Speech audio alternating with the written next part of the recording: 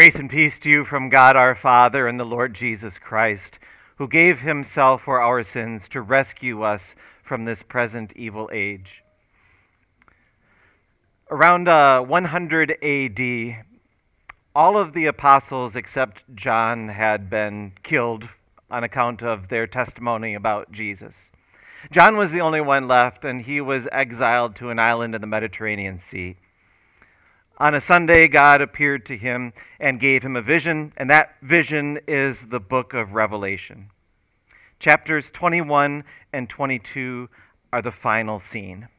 So we'll listen again to the first 7 verses of the second to last chapter of the Bible. Then I saw a new heaven and a new earth, for the first heaven and the first earth had passed away, and there was no longer any sea. I saw the holy city, the new Jerusalem, coming down out of heaven from God, prepared as a bride, beautifully dressed for her husband.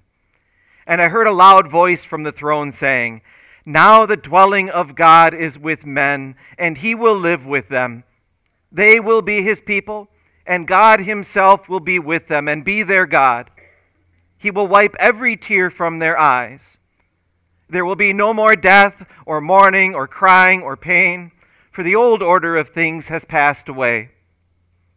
He who was seated on the throne said, "I am making everything new."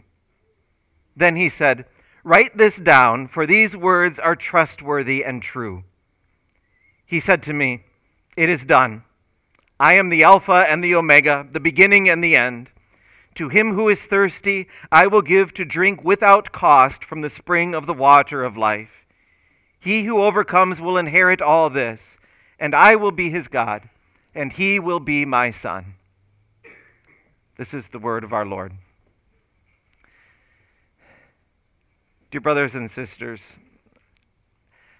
earlier in the book of Revelation, there's a section where God gives John a vision of heaven that's similar to this one. In that scene, John sees a great multitude that no one could count from every nation, tribe, people, and language. And John's heavenly tour guide, one of the things he tells him is, God will wipe away every tear from their eyes. I used to wonder, why would God wipe away tears in heaven? Nobody's going to cry there. I get it now. He's not talking about tears that we'll shed up there.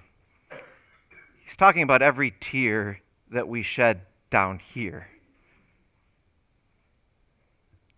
As your pastor, I've seen more than a few of you cry. But that doesn't make me an expert in everything that makes you sad or scared. Nobody's seen all of your tears except you alone. And there's so many different kinds of tears, aren't there? Tears from loss, from guilt, from loneliness, from betrayal, from addiction, from the realization that you can't go back in time and change what you did or undo what somebody else did to you. Sometimes they may just flow down your cheeks like a waterfall. Other times you may wish that you could just let it all out and be happy again, but the tears just don't come. So I'm not going to pretend to know all your tears. But I tell you that God knows them. He's keeping track so that when the day comes, he can be sure to wipe every single one of them away for good.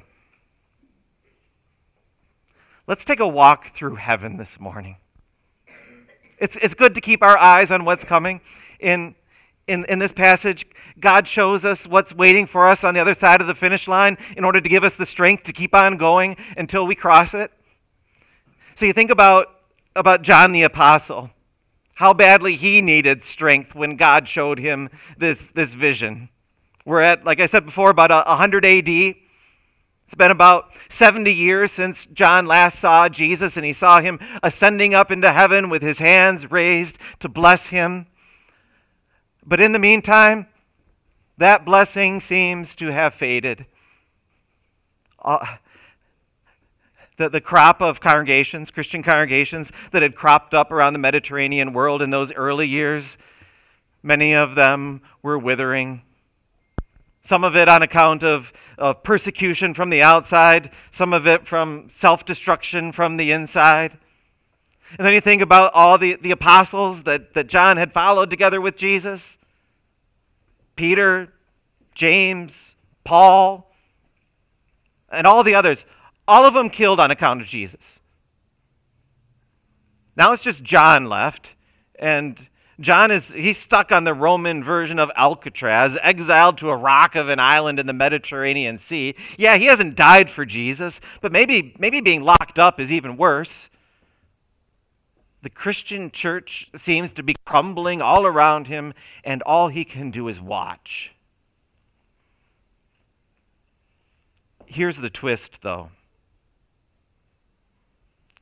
On a Sunday, God comes to him in a vision, and God says to John, all I want you to do is watch. Watch what I show you and write it down. And what John saw and wrote down, that's the book of Revelation. The book consists of basically scene after scene of attacks against the Christian church. All kinds of different attacks. Some of it, again, persecution from the outside, other moral and doctrinal decay on the inside. But at the end of every single one of those scenes, when the dust settles, the church is still standing. Now in the last two chapters of Revelation, 21 and 22, the very last chapters of the Bible, this is where God shows John what's on the other side of the finish line. He says, write this down, because you're not the only one that needs it. He gives John a vision of what's coming in order to give him and us the strength to keep on going until we get there. It's heaven. So, what's it going to look like? How old are our bodies going to look? What are we going to spend our time doing there?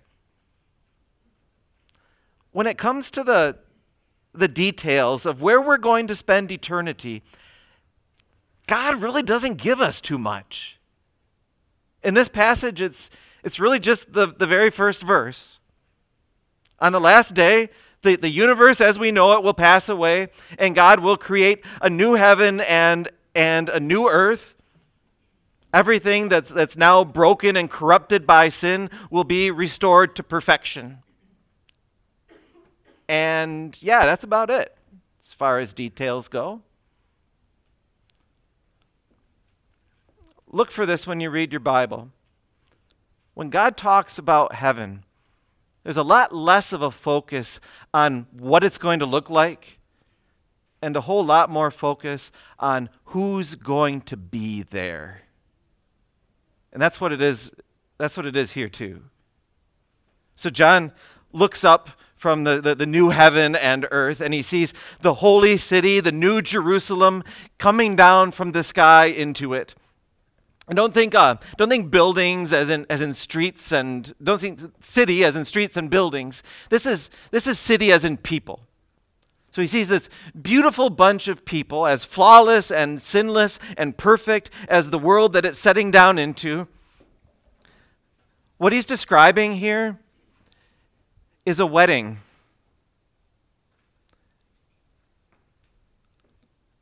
A city full of people. How does he put it? Prepared as a bride, beautifully dressed for her husband. She's arriving for the ceremony. So where there's a wedding, there's the bride, but you need a groom. Where's the groom?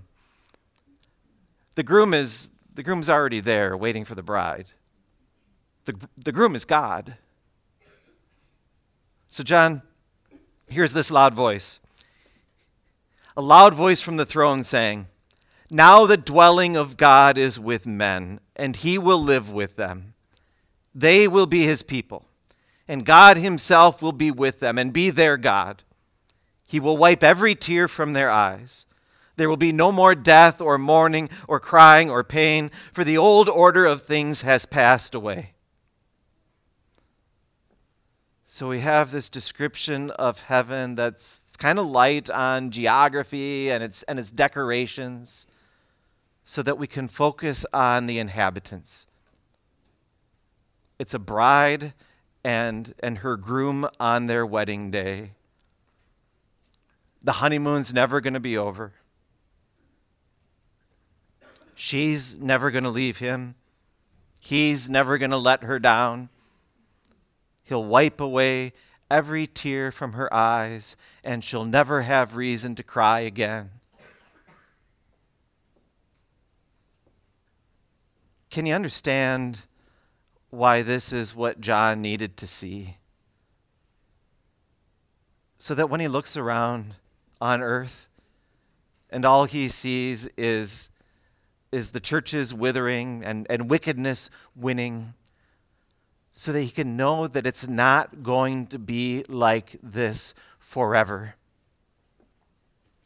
The new heaven and the new earth that he sees right now in the future will one day be the present reality. And God makes it clear that this isn't wishful thinking. This is 100% certainty. God says this part, write this down, for these words are trustworthy and true. He who overcomes will inherit all this, and I will be his God, and he will be my son. It's like God is cheering on the marathon runner at the beginning of the 26th mile. Keep pressing on with your eyes on the prize. But that's not the only reason why John needed to see this. It wasn't only so that he could keep his focus on the future.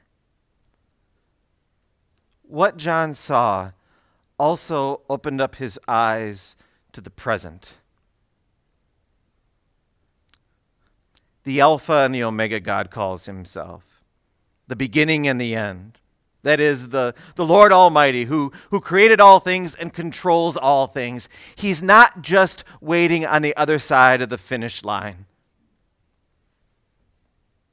He pictures it like a bride and a groom, like a father and his son. He pictures that happening in the new heaven and the new earth. And he says things like they will be my people, and God himself will be with them and be their God.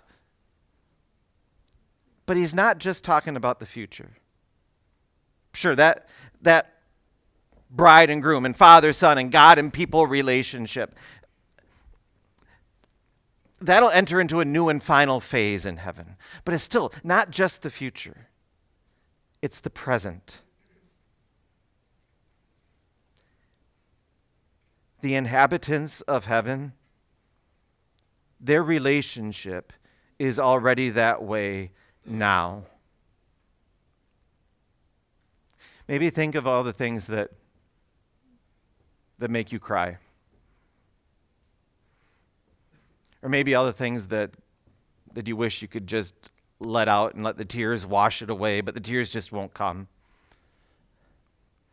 Is it something like guilt or addiction?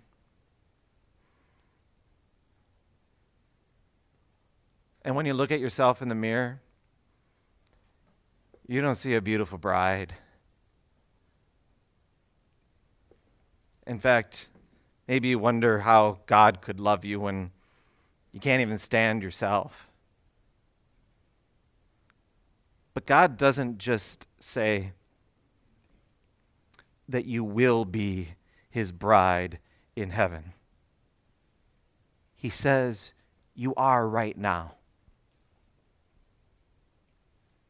Ever since your baptism, when God washed your sins away and clothed you with Jesus' forgiveness, he's called you, and I'm quoting here, he's called you his radiant bride, without stain or wrinkle or any other blemish, but holy and blameless.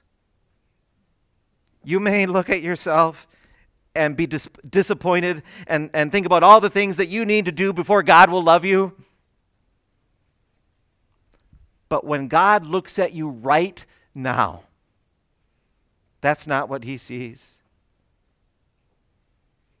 He sees you clothed in Jesus' forgiveness.